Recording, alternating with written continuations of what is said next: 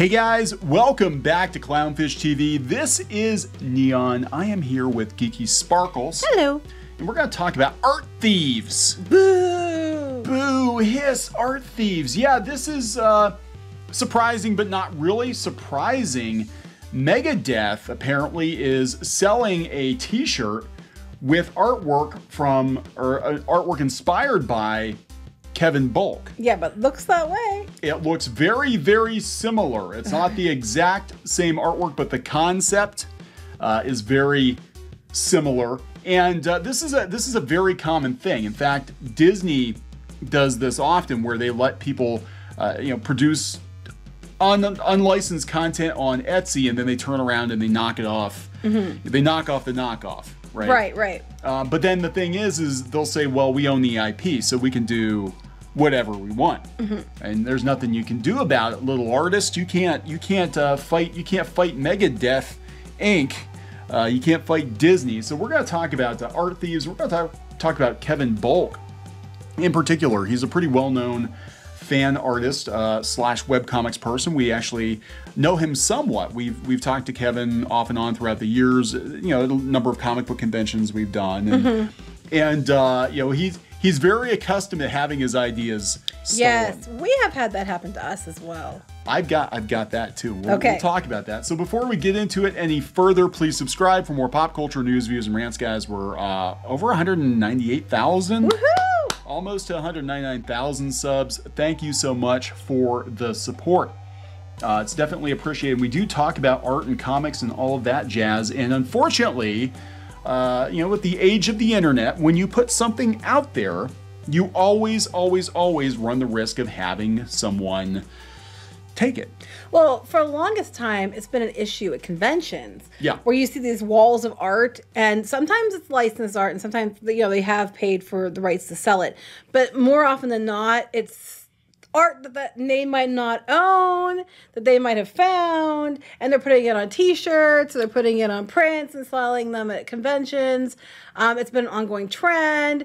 Oh, I didn't see that someone else had Mike Ren Mouse. Mike Ren Mouse. And it wasn't even Kylo Ren. No, so this is, I can relate to Kevin. Now, Kevin's had his stuff ripped off more often than I have. But for some reason, this actually is my artwork. This is something I drew. Oh, you did that for Kylo Ren, did you? Yeah. Yeah, it was supposed to be Organization 13, with Kylo Ren's lights or whatever. I did this as a tryout for IDW. Right. This was never meant to be, it was never meant to be released commercially. I do have the original file, I can prove it. And, it was just a tryout, and somehow it found its way onto a number of products. It's on a shower curtain on Amazon for a while. I wish we had the I wanted to buy that shower curtain, but I actually wanted it, but I was like, I don't want to send the wrong message, but I really wish I had bought the shower curtain because I totally would have used it. So I was curious because I know Disney sent Amazon a cease and desist for that seller. It was it was in like China or something like that. And I was wondering, like, does anybody else have this artwork? Is it floating around out there? And we were going to do this video on the Megadeth situation. And yeah, Mick Ren Mouse. T-shirts are for sale. Yes, that's my artwork. No, I don't think I have any legal recourse because I doubt this company is even in the U.S. And beyond that, Disney owns the IP. So technically, I'm not supposed to make any money off of it anyway, but neither are they. That's one of the problems, I guess, of putting your stuff out there on the internet. It's a double-edged sword. You get found, you could build a following, but you also run the risk of people knocking you off or just flat out stealing your artwork. Now, in this case, this is, I believe, an officially licensed Megadeth t-shirt. Now, they did not steal Kevin's art per se, but they absolutely stole the concept. Yes. Right down to the color of the Kool-Aid. I know. This reminds me of the person we refer to her as Pillow Thief. And for a while, I did pillows at conventions, okay? And I did them a certain way. And there were some things I actually changed the colors on because I thought the colors looked better a different way than what actually would have been in the game. So we're at a show, and lo and behold, here's this woman selling exact copies of what I was doing, down to the colors. And I had changed some of the colors. Yeah. And it was like every single design I had, she was knocking it off. And then she kept doing it for other things too.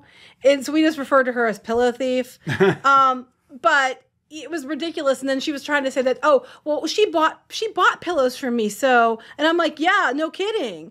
But like, this whole idea too. Like she made them herself, but there were certain things I changed down to certain colors she copied. And that's what this reminds me of, down to the color of the liquid in the pitcher and the cup stack. Yep. I mean, we can start, and even the way the edges are done. Yeah, I mean, I was even noticing that too. The color of the box, the green coming out just like that. The matches, you know. I mean, there's there's no question that wasn't inspired by. So I thought we'd help Kevin out here because he said, please share and signal boost. So we will do that here because we do talk about this kind of stuff all the time.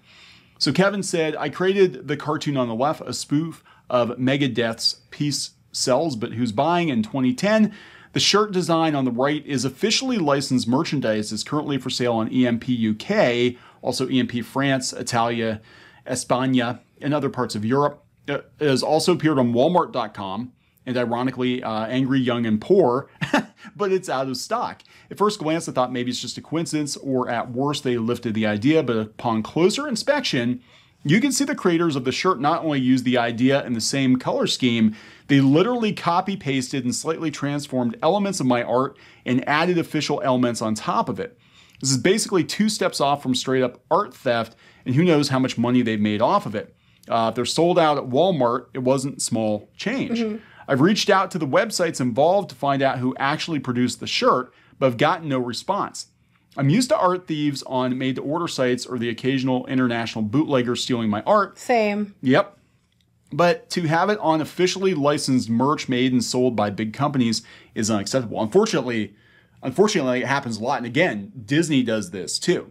Because in their mind, they're like, well, it's our IP. Well, mostly what they do is they seem to go to places like Etsy, and if something's really popular at Etsy, suddenly there is a official merchandise that shows up that's very similar. Yeah. Yeah, maybe not straight up. Again, it's like this where it's not a straight up knockoff, but they're like, that was a damn good idea. Thanks for doing that marketing research for us. Yeah, I see that everybody likes that, so we'll make something that, you know, similar, not the same though. No artist should have their work used in this manner without their knowledge or permission. I know the guys at Megadeth understand this, and if they knew this was happening, I'm sure they wouldn't stand for it. Well, that's the thing.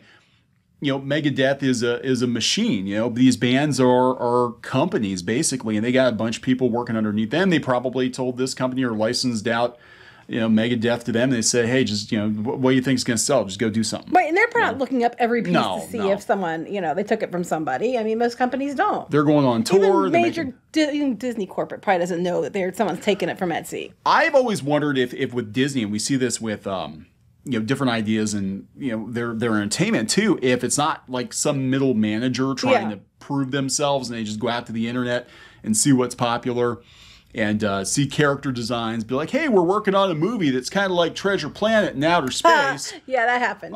You know, we need some kind of cool spacey looking designs and, you know, maybe be cool. I wonder if anybody has some artwork out there that, you know, would fit with this. And sometimes they might find a website.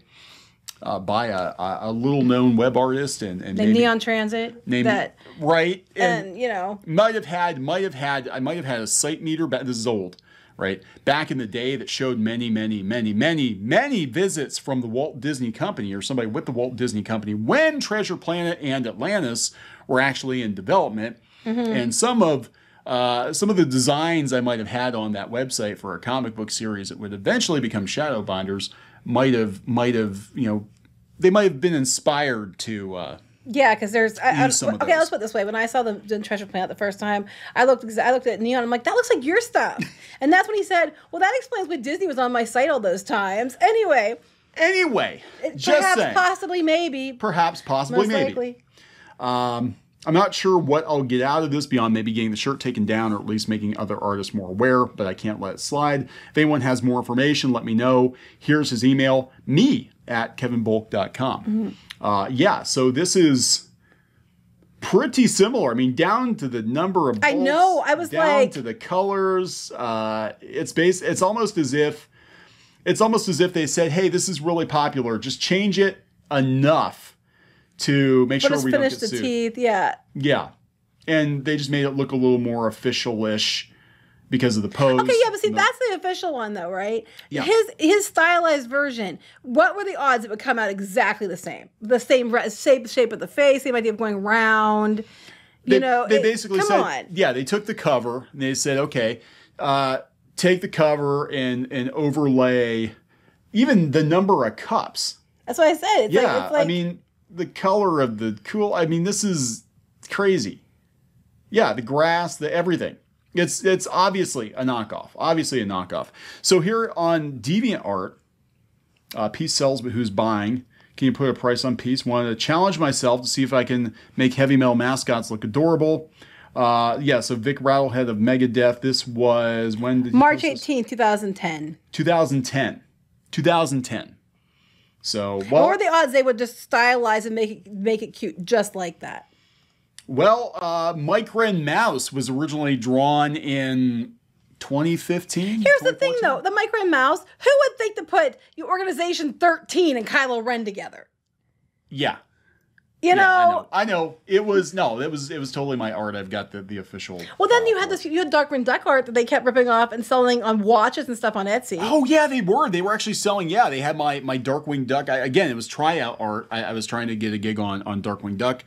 And back in the day, and they were taking some of my tryout art and they were throwing it on watches. Right, there was on watches and different things. We found it on Etsy. And I'm like, well, at least eBay. They thought it was good enough to bootleg, I guess. They thought it was they were calling it like official art. So I think they thought it was official. It was pretty good though. So but how they got the high res version is beyond me. I'm thinking they might have gone out to because I put this on DeviantArt back in the day, and I wonder if they went out and they just upscaled the art. Did you take it off of DeviantArt Sense because it was being used? I don't remember.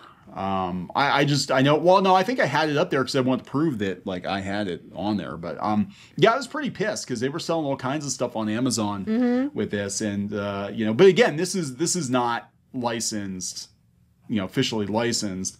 This is just some knockoff site selling stuff they find on. And I've heard this before too. There are T-shirt companies out there that have built their entire businesses out of stolen art. Stealing people's art. And it's pretty despicable, but what are you going to do? I mean, they know that a lot of internet artists don't have the financial resources to fight them. They know if they don't own the characters, I don't own Mickey Mouse or Kylo Ren, so I can't do anything. He doesn't own. Right, and the only reason they're using those characters is because they're characters people know. If you did your own character, they wouldn't know.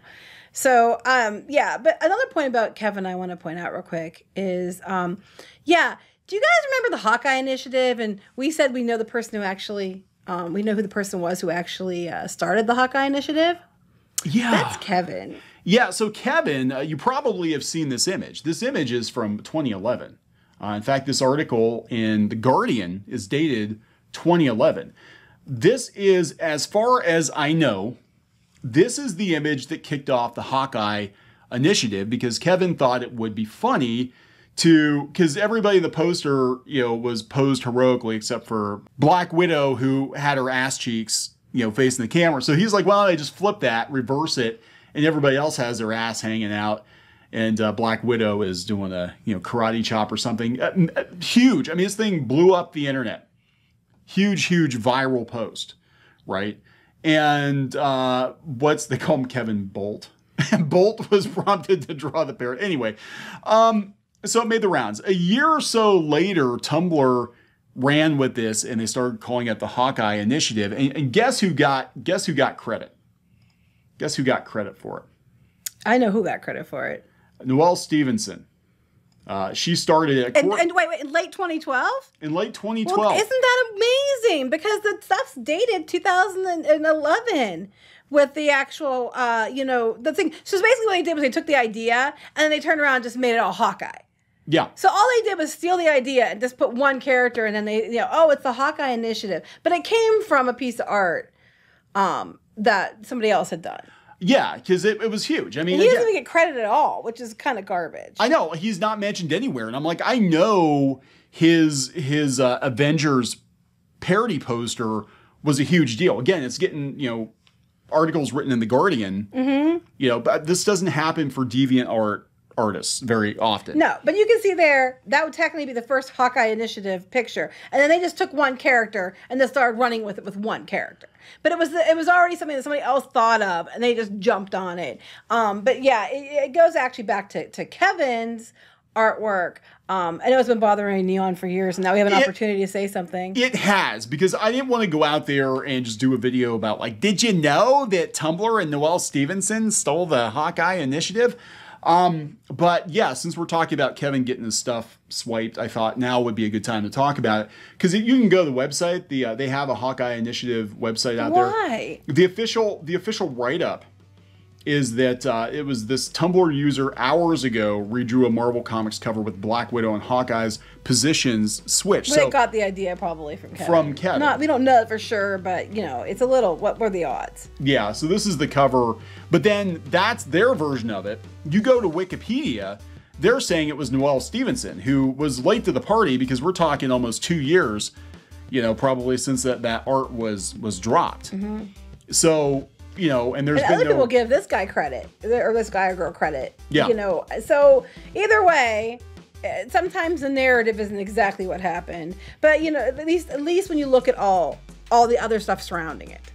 Yeah. So I question. Let's put it that way. I question it. Yeah. And it's a good feather to have in your cap when you're going to get a deal. Be like, did you know I invented the Hawkeye Initiative? You know, it's great when other people can take your success and your hard work and use it to pump themselves up and get themselves further ahead. In I mean, and maybe it was coincidental, but I just find it's a little bit weird. Anyway, just thought that, you know, bringing this all around to some of the other stuff we talk about, you know, it's very interesting that she's the one getting credit for it. But yeah, if you can help Kevin out, if anybody from Megadeth is watching this video, or you know somebody that you can get a hold of, or you know somebody at the t-shirt company, please do so, because this is not right. This is not right. So we gotta wrap this up. Yeah. All right, so please subscribe for more pop culture news, views, and rants, guys, and we'll talk later. Bye.